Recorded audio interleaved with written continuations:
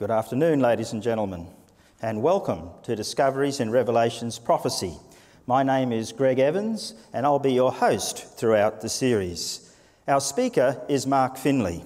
Mark is an international speaker, a noted author. He has lectured in over 70 countries throughout the world. He's authored or co-authored over 50 books that I know of, at least. He's also the chair of Hope Channel, and this series is actually being uplinked onto Hope Channel. You'll be able to see it via satellite if you have the Optus B3 or other satellites in your home. He brings a lot of skill and experience into this series. I'd like you now to sit back as we ask Mark to address us this afternoon, talking about amazing discoveries in lost cities of the dead. Thank you, Mark. Thank you, Greg. I appreciate so much the opportunity of being here in Melbourne. My wife and I have been looking forward to this for almost 2 years now. This series has been in the planning. Let me tell you a little bit about the Discovery series. As you come every night, we're going to explore the great questions of life. Have you ever felt that you have too many questions and too few answers? Have you ever felt that there are basic issues in life that you are seeking for answers for? You're looking for a deeper purpose, deeper meaning in your own life. During the Discovery series, we're going to look at the great questions of life. Where can you find certainty? Where can you find assurance? Where can you find direction for your life? Is this world facing an enormous crisis? What's just around the corner? What does the future hold? How can you have greater confidence as you face the future? We're going to look at the issues of life and death. Have you ever wondered, is there any life after death? What happens 5 minutes after death? How can you be certain of eternal life? Or is there eternal life? What does the Bible teach about it? We'll be probing the great future as outlined in the Bible. And as we move through the series, we'll especially look at the book of Revelation, the last book of the Bible. We'll look at topics in Revelation such as, who is the beast? What is the mark of the beast? What about the number 666? We'll look at such topics as the Antichrist in Revelation, the 7 last plagues, the time of tribulation. We'll look throughout the book of Revelation for answers for the questions that plague our lives today. My topic this afternoon is amazing discoveries in the lost cities of the dead. Come with me on a journey of discovery in the ancient lands of the Bible. One of the favorite cities that I have traveled to in the world and often taken tour groups to is the city of Jerusalem. There's something amazing about Jerusalem. There's a spiritual ethos about it. There's an atmosphere about Jerusalem. When you walk through the gates of Jerusalem, it's like stepping back in time. Walking through those gates, you may be greeted by ladies selling their greens right through the gates. You may be greeted by young men hawking their bagels on the street corner. Incidentally, you can smell those bagel carts from meters away, and they attract you to come over and get a little lunch or at least get a snack. The bagels are some of the most delicious, delightful that you can get any place in the world. You may be walking along the side of the Hasidic Jews or some other Orthodox Jew, or you may be at the marketplace and be haggling with an Arab about the price of a jacket or the price of a blouse or the price of a shirt. You know, the Arab traders in the marketplaces of Jerusalem certainly don't feel that they have had a day's work unless they've been able to negotiate. If you go to Jerusalem, and I always tell my tour group people this, if you go to Jerusalem and you do not argue and haggle about the price of what you're buying, the Arab traders will be very, very disappointed in you, and they won't feel that they've made a sale even if they make it at full price. One thing for certain, though, be absolutely sure that if you enter into some negotiation with the Arab traders, that you are prepared to buy. It's the highest insult to negotiate and not to buy. Jerusalem is the center of three great world religions. It's the center of Christianity, the center of Judaism, and the center of Islam. Christianity had its roots 2,000 years ago in Jerusalem. It was here that Jesus walked the cobblestone streets. It was here that Jesus taught. It was here that Jesus was tried. It was here that Jesus carried the cross, walked up Golgotha's hill, and eventually died. If you were at Jerusalem during the time of Easter, you may be carried along on the throngs with other worshipers as you follow the Via Dolorosa, the way of the cross. So Jerusalem is the center of the Christian faith. It's also the center of the Jewish faith. The Western Wall is the holiest shrine of the Jewish world.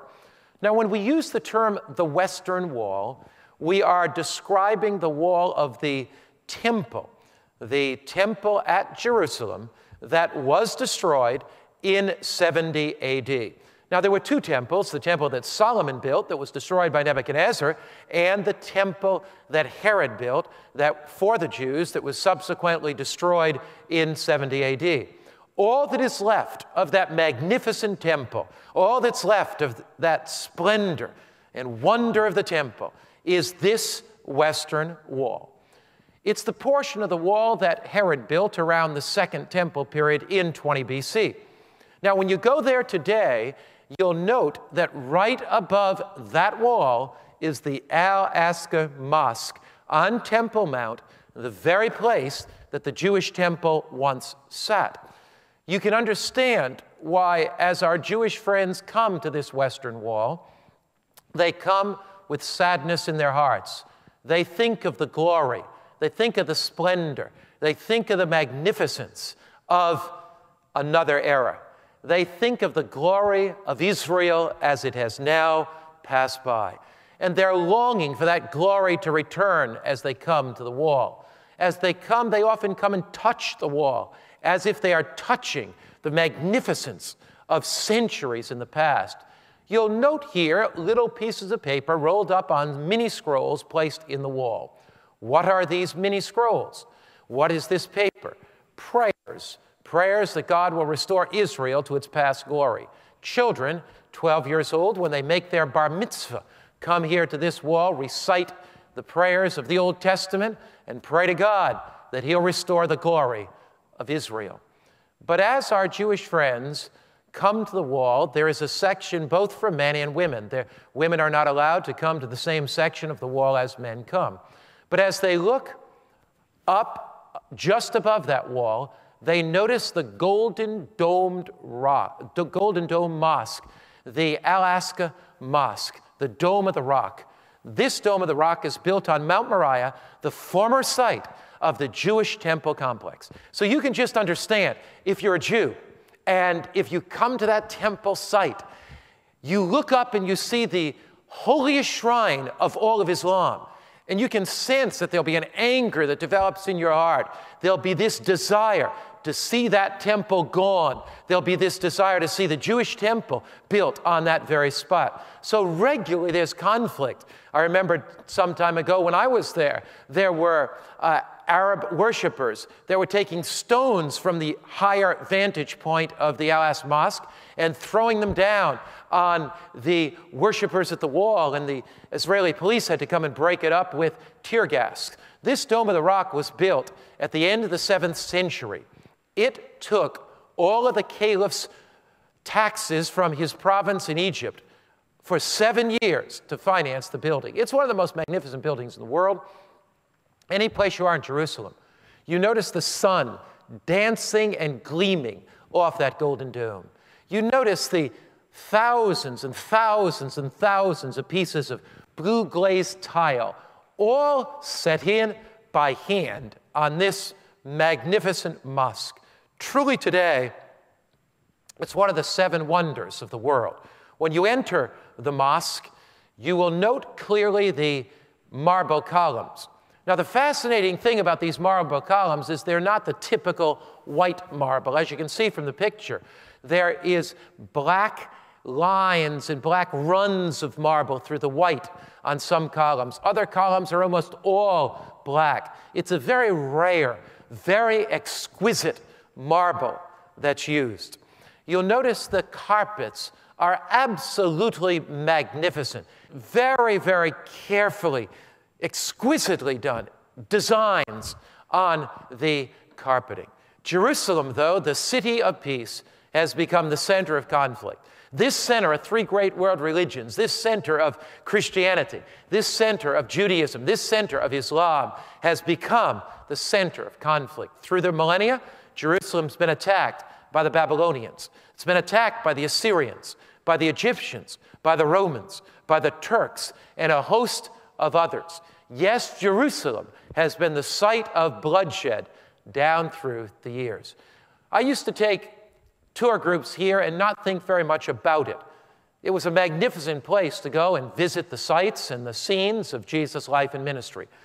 But today, I'm a little more cautious as I take these tour groups here, because you never know when you might be in the street and come across a scene like this, cars backed up, the fire brigade and ambulance brigade going to a cafe where a bomb has exploded and there are many people dead. Or you might come across a bus that has just been blown up by a suicide bomber.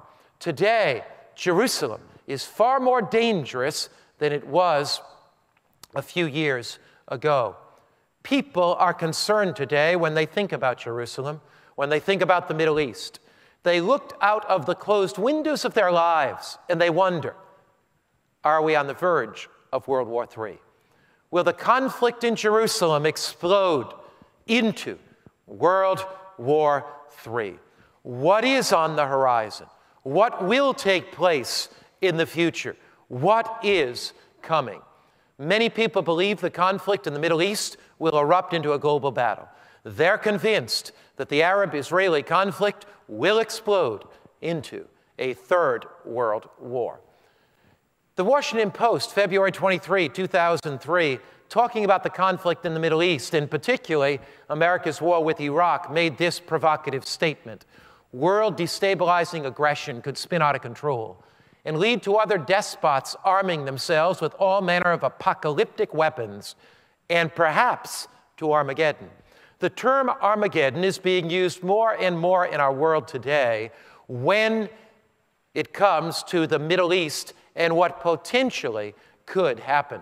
A psychologist in Newsweek magazine, March 3, 2003, again, commenting on what's happening in the Middle East, said, the terrible consequences of an unjustified preemptive strike will turn 1 billion Muslims into enemies when we might have lived in peace. It will be a step toward Armageddon. Thinking people are concerned. Politicians are concerned. Sociologists are concerned. Psychologists are concerned.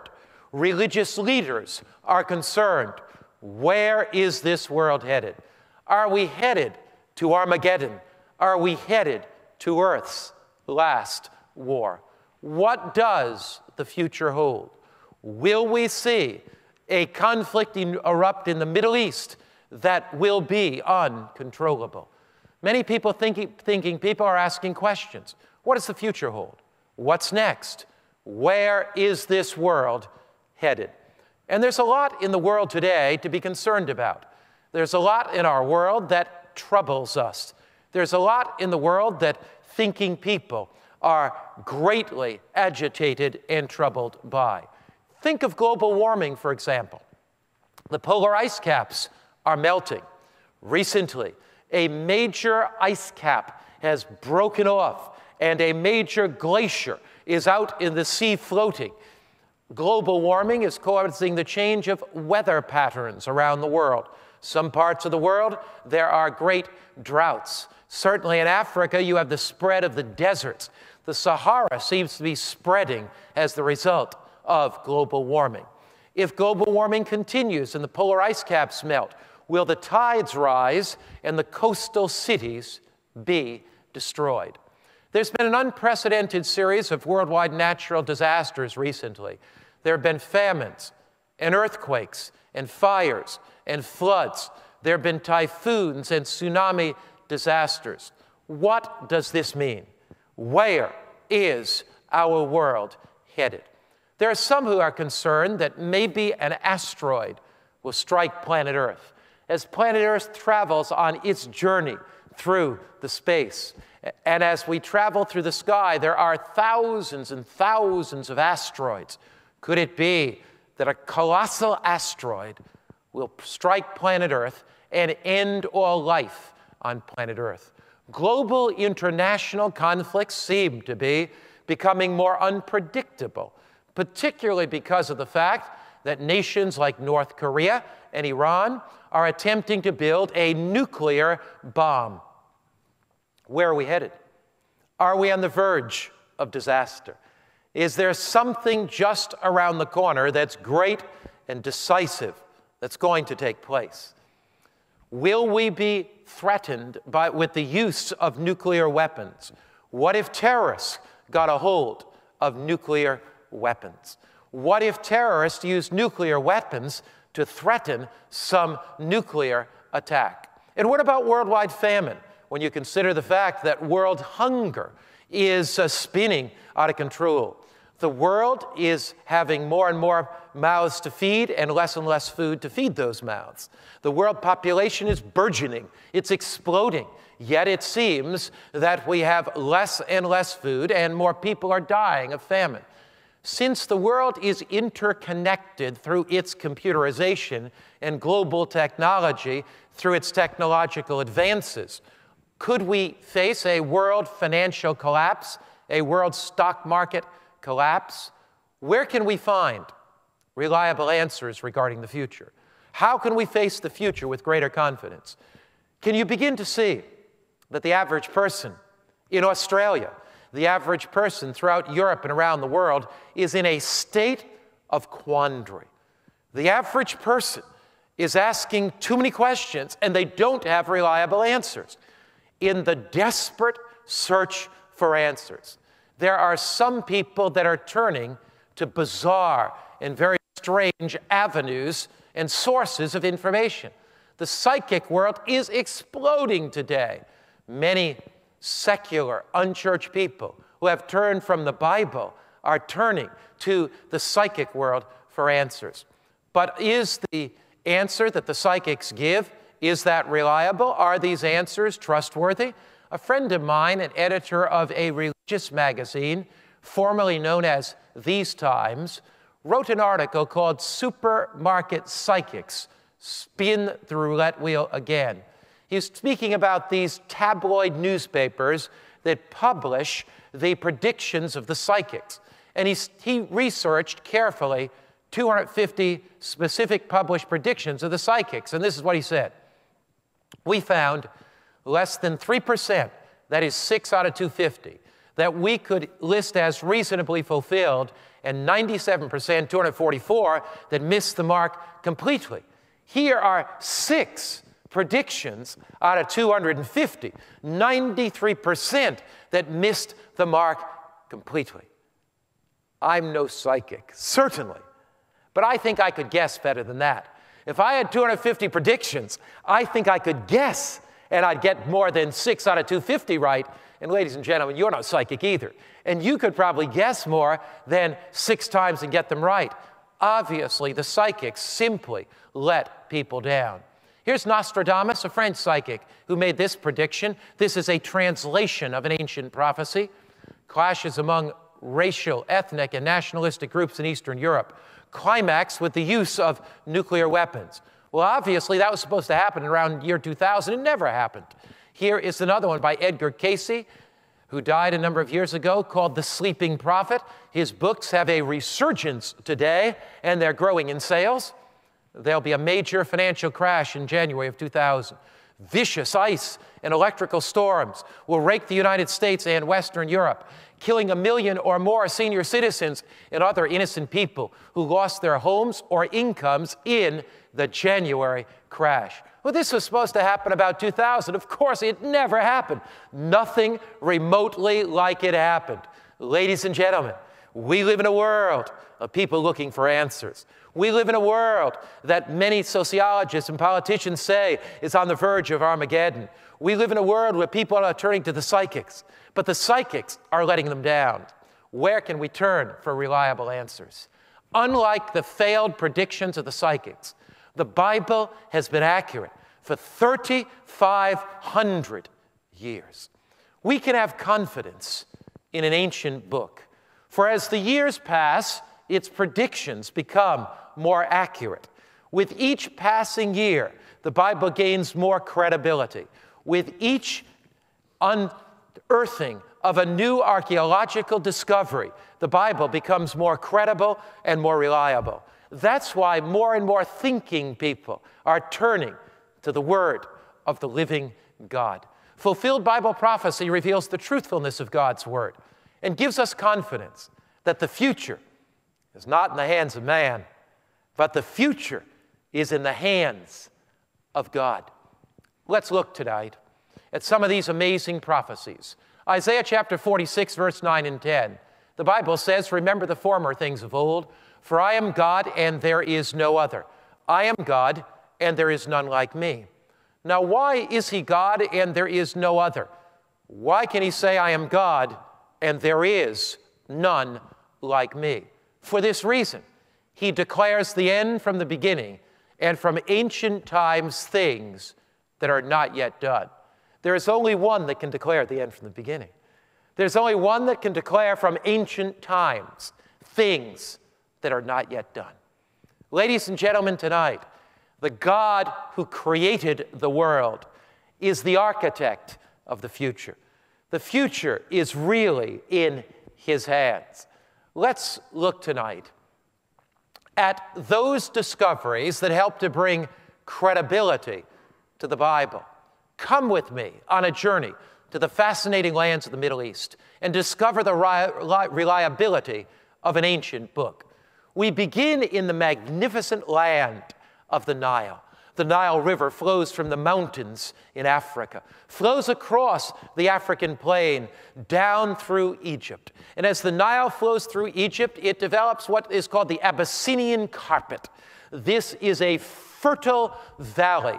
In fact, most of Egypt, more than 97%, lives within a few kilometers of the Nile River. Along the Nile, you have these lush oases, magnificent date palms. Egypt was one of the greatest civilizations ever to grace planet Earth. It was one of the greatest civilizations ever to exist. Look at the fascinating and magnificent pyramids.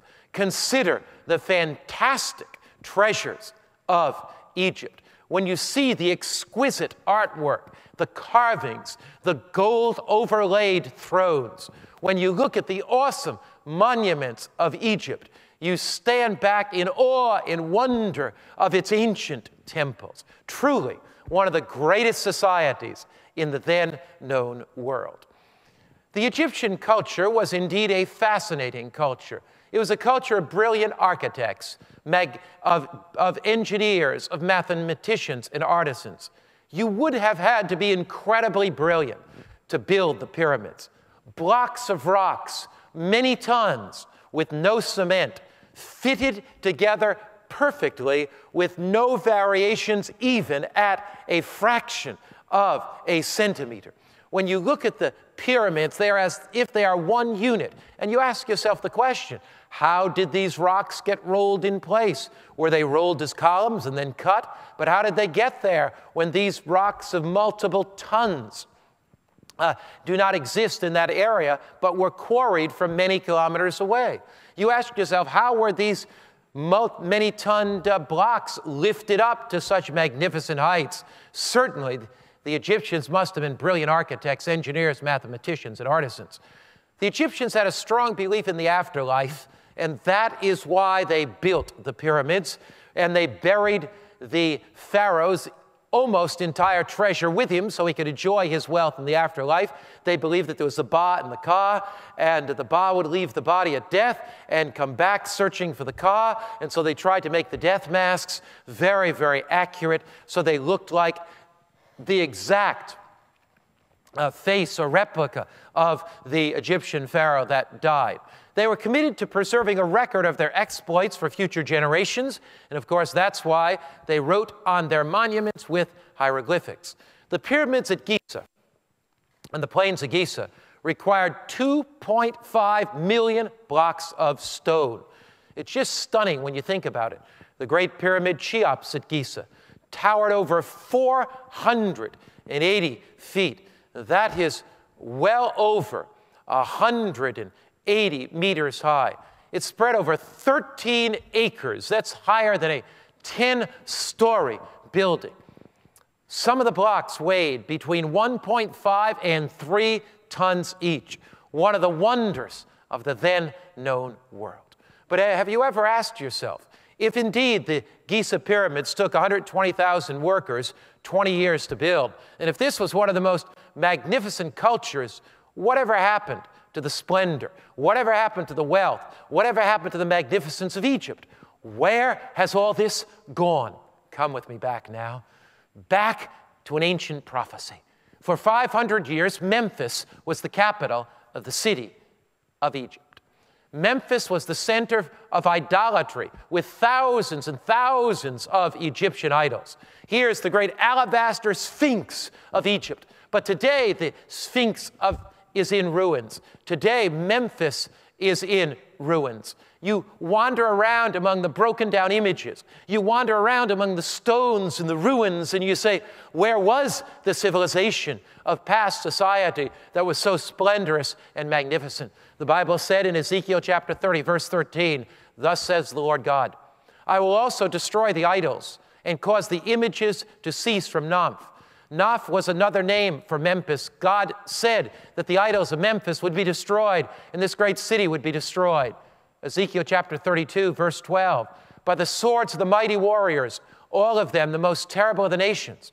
I will cause your multitude, that's Egypt's multitude, to fall. They shall plunder the pomp of Egypt, and all its multitude shall be destroyed. They'll plunder the pomp.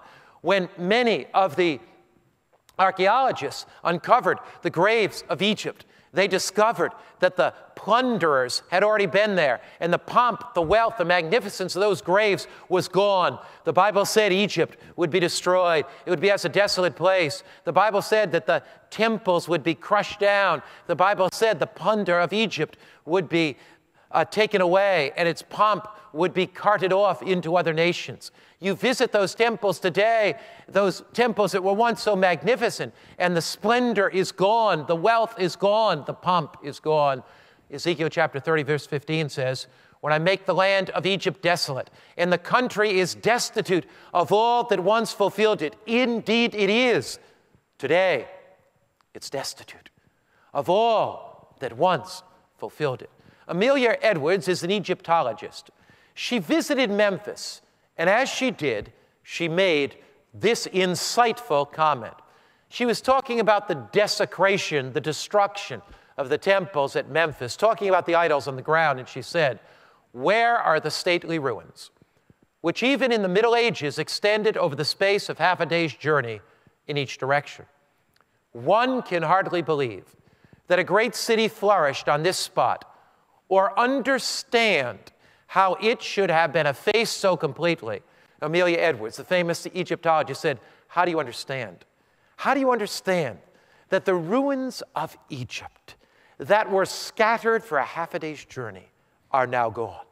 The ruins are all plundered. How do you understand that? Because Bible prophecy predicted that Egypt would be desolate.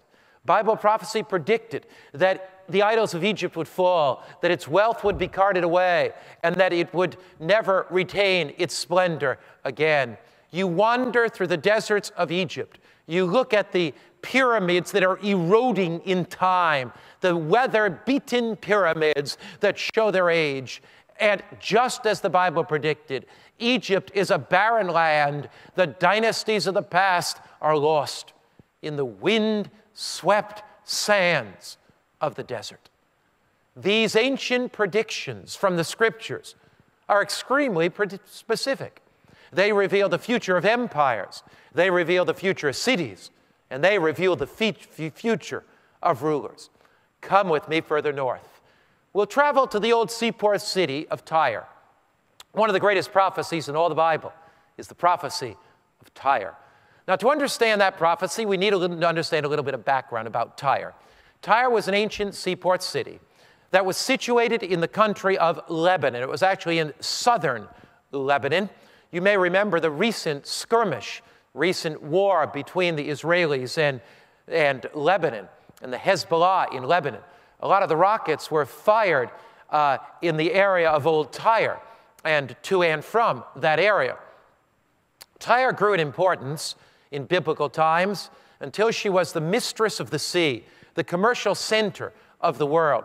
Tyre was really a magnificent city.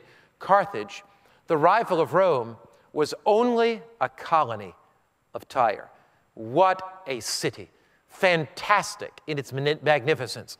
Tyre was a thriving city. It stretched 20 miles, or it stretched about 35 to 40 kilometers along the shore. 7 miles, or 12 kilometers, were densely populated. They were built up with very, very large buildings. Ships from all nations anchored in Tyre's harbor. Merchants bartered in her streets. Ships from India brought spices. Ships from the area of China brought silk.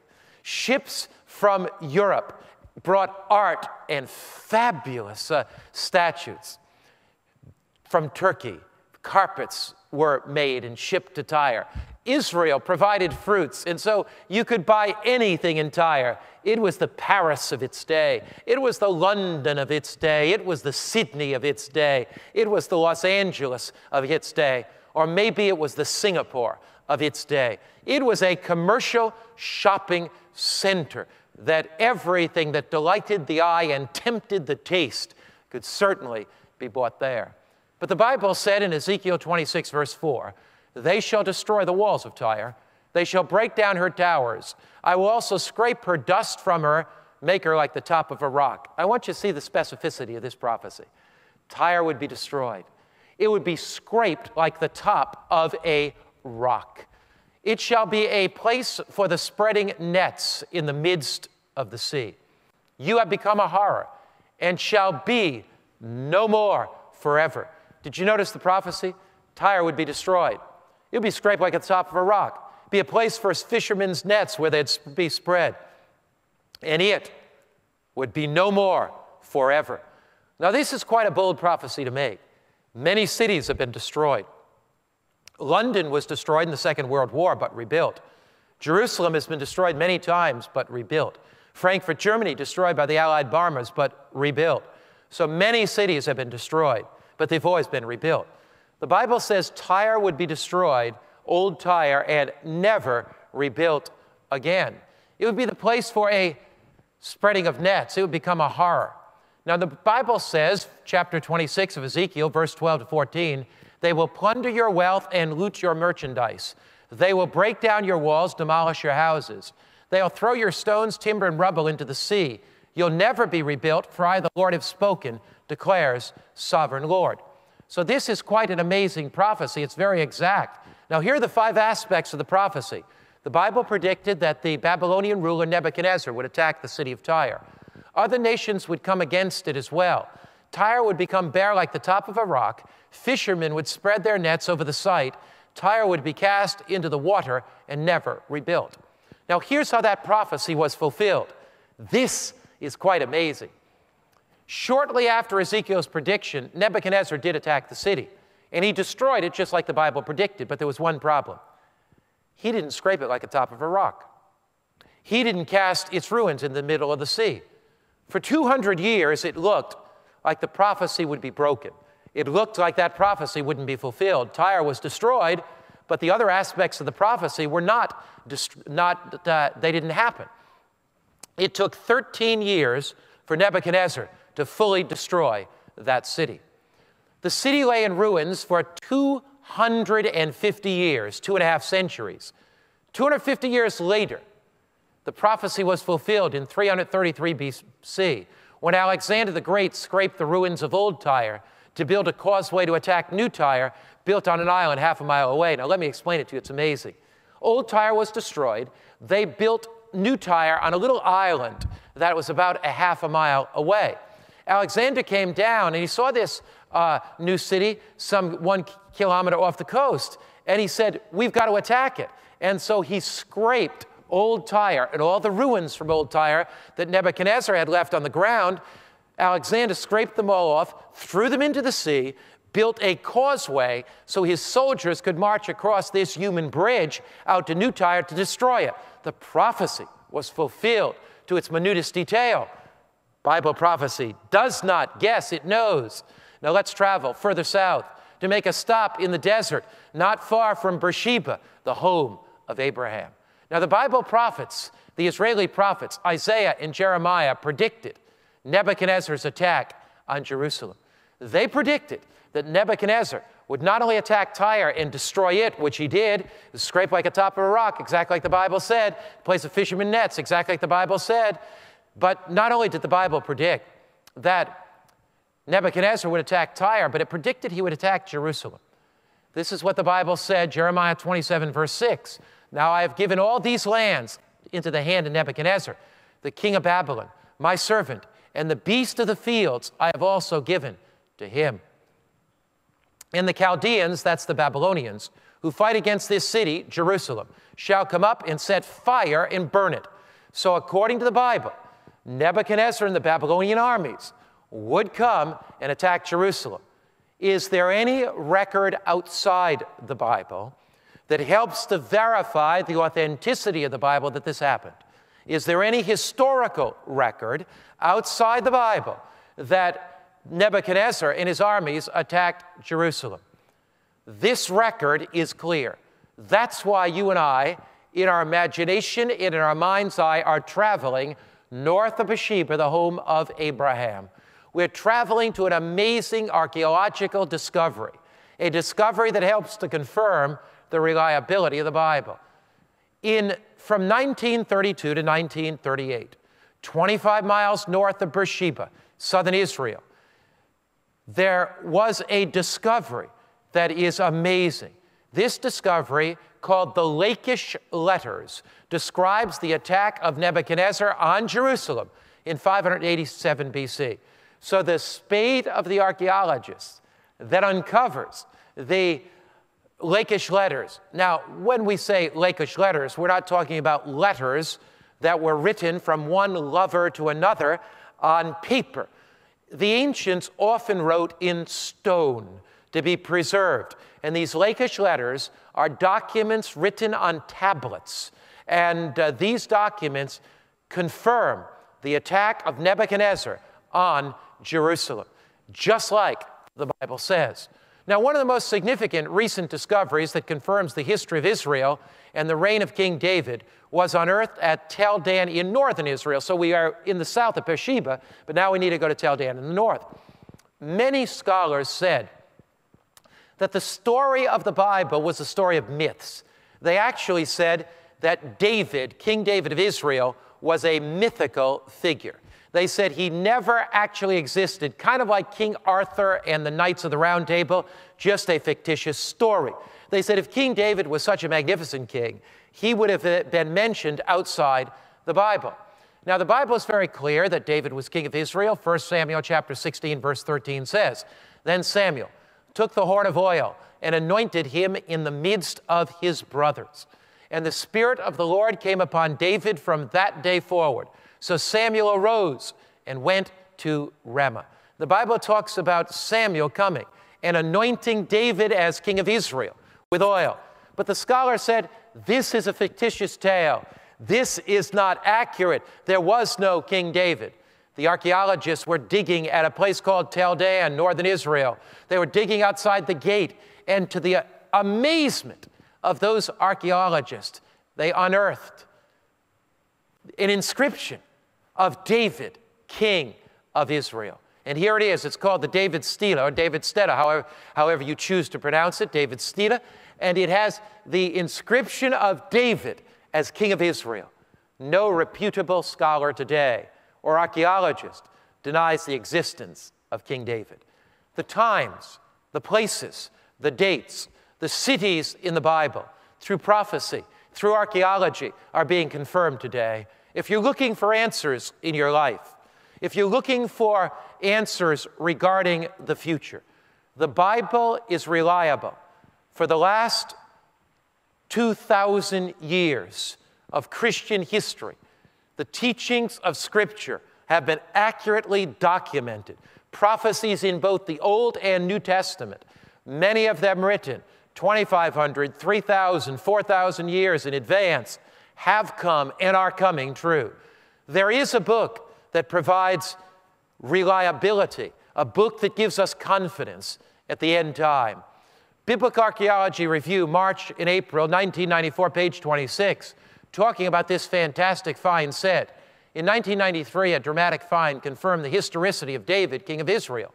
A team of archaeologists digging in northern Galilee found a remarkable inscription from the 9th century BC that refers both to the house of David and to the king of Israel, David found at Dan.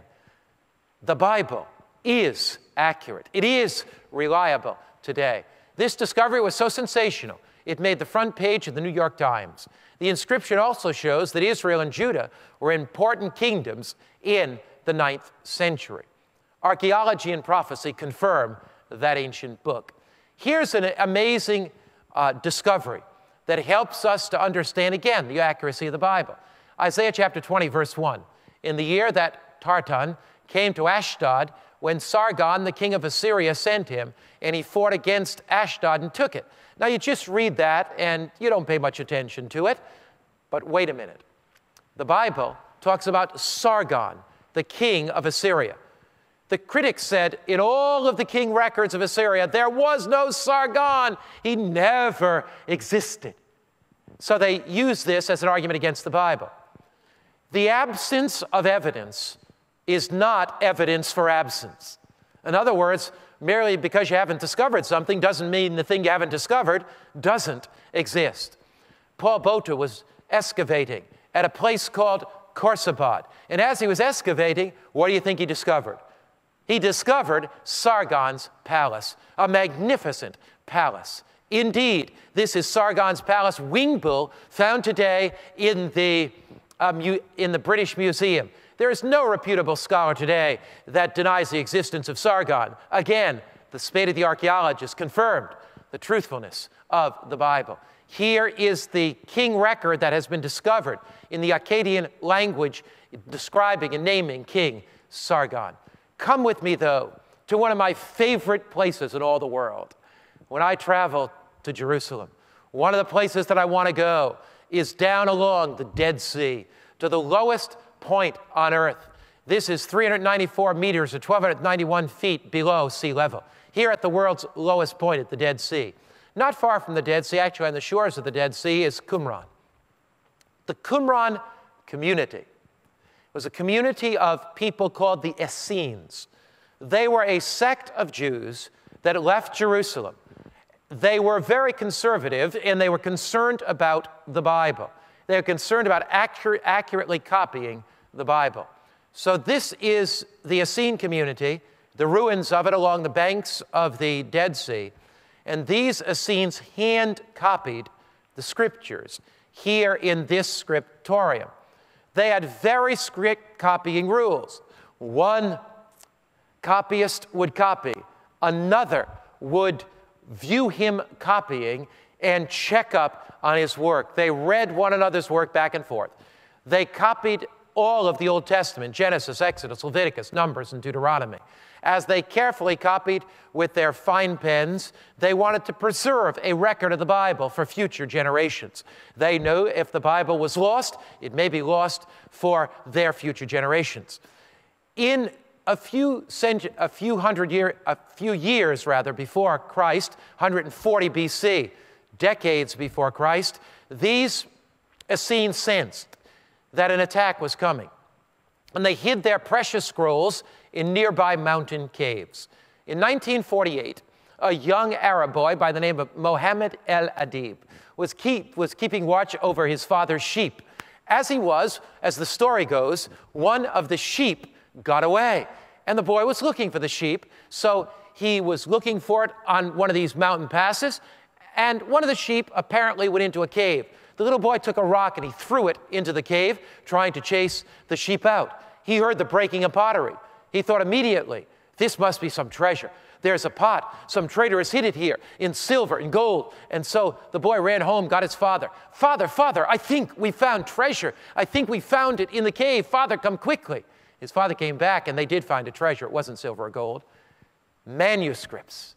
Manuscripts. The father looked at them, didn't quite understand what they were, knew they were ancient and old writings. As the father did, finally began to barter a sale, and the scrolls were eventually sold to Arab traders who brought them to Bethlehem. Now, the scrolls were discovered really in 1947. By the time they got to Bethlehem, it was 1948. And in 1948, the British partitioned off the city of Jerusalem, and Bethlehem went to the Arabs. And the Jews heard, Yagel Yadin, one of the great Jewish archaeologists, heard that there were some scrolls out in Bethlehem. Just after the petition, he risked his life, went out there and got the scrolls, brought them back. These scrolls contained, can you believe it, every book in the Old Testament, with the possible exception of Esther. I say the possible exception because even today we think they're fragments of Esther. Genesis, Exodus, Leviticus, Numbers, right, all through the Old Testament. Now, not all of the books were complete. But the book of Isaiah, for example, was complete. There were fragments of some of those books. In the providence of God, these scrolls were preserved. Why are they significant? Because we can take the Bible in our hand today, we can look back, say, at the book of Isaiah in the Bible today, and we can look back to the Dead Sea Scrolls. And we can say, let's look at Isaiah in the Dead Sea Scrolls. Is this the same as the Isaiah that we have today? We can take our modern Bible, we can compare it to those scrolls, and we can know that there is no significant difference at all. The scrolls today are housed in the shrine of the book in Israel. These scrolls are some of the most precious finds, probably the greatest archaeological find ever. Why? Because they help to confirm that there has been no change through the copying of the Bible down through the ages. They help to confirm the authenticity and reliability of the Bible. Dr. Cleason Archer, a renowned biblical scholar and student, said this: 2 copies of Isaiah found in the caves prove to be word for word identical with the standard Hebrew Bible in more than 95% of the text. He then went on to say, the 5% variation consisted chiefly of obvious slips of the pen and variations of spelling. When you copy something again and again and again and again, you may get a little slip of the pen. But Dr. Gleason says 95% accuracy, and that which is a little slip of the pen does not make any difference significantly at all. He goes on. Of the 166 words in Isaiah 53, there are only 17 letters in the Qumran scroll that differ from the standard Masoretic text. 17 letters is all in this sample that differed, and it didn't make any difference at all. Ladies and gentlemen, tonight, are you looking for answers in your life? Are you looking for meaning in your life? Are you looking for purpose in your life? Maybe you have drifted away from God's Word. Maybe at one time you've had confidence in God's Word. Maybe at one time you were brought up as a child for belief, but you've drifted far, far away.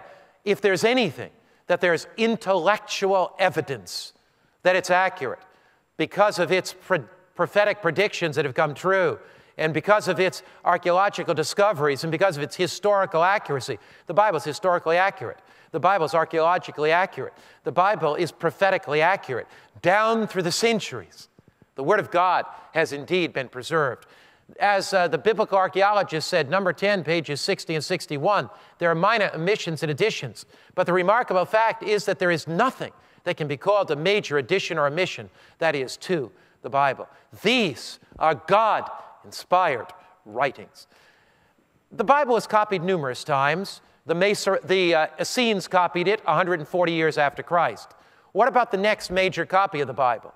The Masoretes copied from between 750 and 1000 AD. The Masoretic text is a hand-copied text, and the Masoretes lived approximately 850 years plus after the Essenes. Well, what if we took this Masoretic text that's 850 years after the Essene text in the Dead Sea Scrolls and compared the two of them? Now, one of the interesting things is we have discovered the Masorite copying rules. If you are a Masorite copying, and let's suppose you're going to copy the 119th Psalm, Before you ever begin to copy, you have to count every letter in the psalm. Let's suppose there are 10,000 letters. That's a long psalm. And then you have to count each word. Let's suppose there are 400 words. And then you have to count to the middle letter. Let's say it's J. And then you have to count to the middle word. Let's say the middle word is Jehovah. And so you have to count every letter. You have to count every word. You have to count to the middle letter. You have to count to the middle word. You have to copy the text carefully, comparing with the original. You have to check the number of letters and the number of words after you copy Psalm 119. You have to have somebody read it for you. You have to check every word accurately. Then you have to come back and count every letter. Then you have to count every word. If you don't have the exact word count, don't have the same letter count, no erasures or corrections are allowed. You must destroy the entire text and re-begin. The Bible says, Isaiah 40, verse 8, the grass withers, the flower fades, but the word of our God stands forever. Ladies and gentlemen, tonight, you can have confidence in this book. This book is not a book of myths. This book is not a book of fables. This book is not a book simply of human opinion. The grass withers, the flower fades, but the word of our God stands forever. The Gutenberg Bible was printed in 1456. The first book, printed with movable type coming off the press in Mainz, Germany, was the Gutenberg Bible. So you can take the Dead Sea Scrolls, the Essene text. You can compare it with the Masoretic text 850 years later. You can compare it with the Gutenberg Bible in 1456. You compare that with modern biblical translations, and you find that there is a straight line of accuracy. Psalm 12, verse 6 says, the words of the Lord are pure words. As gold tried in the fire and purified 7 times, thou wilt preserve them, O Lord, from this generation forever. God has preserved his word. The ancient rock records are crying out, God has preserved his word. Ancient archaeology and modern archaeology are crying out, God has preserved his word. History is crying out, God has preserved his word. Prophecy is crying out, God has preserved his word. John Greenleaf Whittier wrote a magnificent poem in which he said, we search the world for truth. We call the good, the pure, the beautiful. From graven stone and written scroll, and all the old flower fields of the soul, and weary seeker of the best, we come back laden from our quest to find that all the sages said is in the book our mothers read. Ladies and gentlemen, the wisdom of the ages is in the Bible. But the Bible is not like any other book. You see, other books may be enlightened, but other books may be enlightening, but the Bible's enlightened. The other books may be inspiring, but the Bible's inspired. Other books may carry the thoughts of men, but the Bible carries the power of God. I have seen God's word change and transform lives. You never can go on a journey of faith. You never can go on a journey of discovery without the Bible transforming your life. I was speaking at the great Kremlin Auditorium in the former Soviet Union. Thousands were coming to the meetings.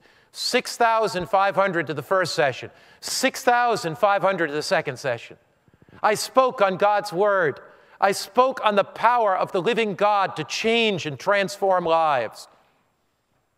After the first session, I was sitting in my little study getting ready for the second session. The door opened. A huge man walked in, over 2 meters tall, muscular man. He introduced himself. He was the Russian general that led in the Afghan invasion. As he came in, he said, Mr. Finley, communism has fallen. Mr. Finley, this has been an atheistic society. But look at our morality. We have some of the highest suicide rates in the world. We have some of the highest alcoholism rates in the world. We are as a country now, after the fall of communism, that has lost our direction and lost our purpose. But you have talked to us tonight about finding moral direction, finding purpose, finding meaning in the Word of God. Mr. Finley, I want to say to you, I met after your meeting with a group of Russian academics and intellectuals, and we listened to the lecture. And to us, there is only one way forward, and that is a clarity of understanding God's Word and sensing its power in our lives. Ladies and gentlemen, tonight, there's power in the old book. If you will come to these meetings night after night, there's power in this book. God will change your life. There will be new insights. You'll have a new understanding. There'll be a new purpose in your life. And you will sense God speaking to your heart. Tonight, would you like to bow your head with me and say, Dear Lord, I want to give my life to you. Lord, I want to follow you. Lord, tonight, I want to go on that journey of discovery into the ancient book to discover deeper purpose for my life. Father in heaven, as we bow our heads just now, we want to thank you. Thank you for the book. Thank you for the Word of God. Thank you that the Bible speaks to our hearts. Thank you that Scripture gives us new direction and purpose. Tonight we've seen that the psychics have simply failed. We've seen that the psychics have let us down. Tonight we have seen that the Word of God is accurate, that history verifies the Word of God, prophecy verifies the Word of God, archaeology verifies the Word of God. Lead us on this journey of discovery, and may it be a life-changing journey for us, we pray thee, in Christ's name. Amen. Thank you so much for coming today. Now, let me tell you a little bit about our presentation in our lecture next time. Next time, my topic is, where is this world headed? The dream of an ancient king in the Middle East. We're going to look at the rise and fall of empires. We're going to study a great prophecy in Daniel, the 2nd chapter. You will not want to miss this presentation. I look forward to seeing you next time. God bless you. Thank you so much for joining us.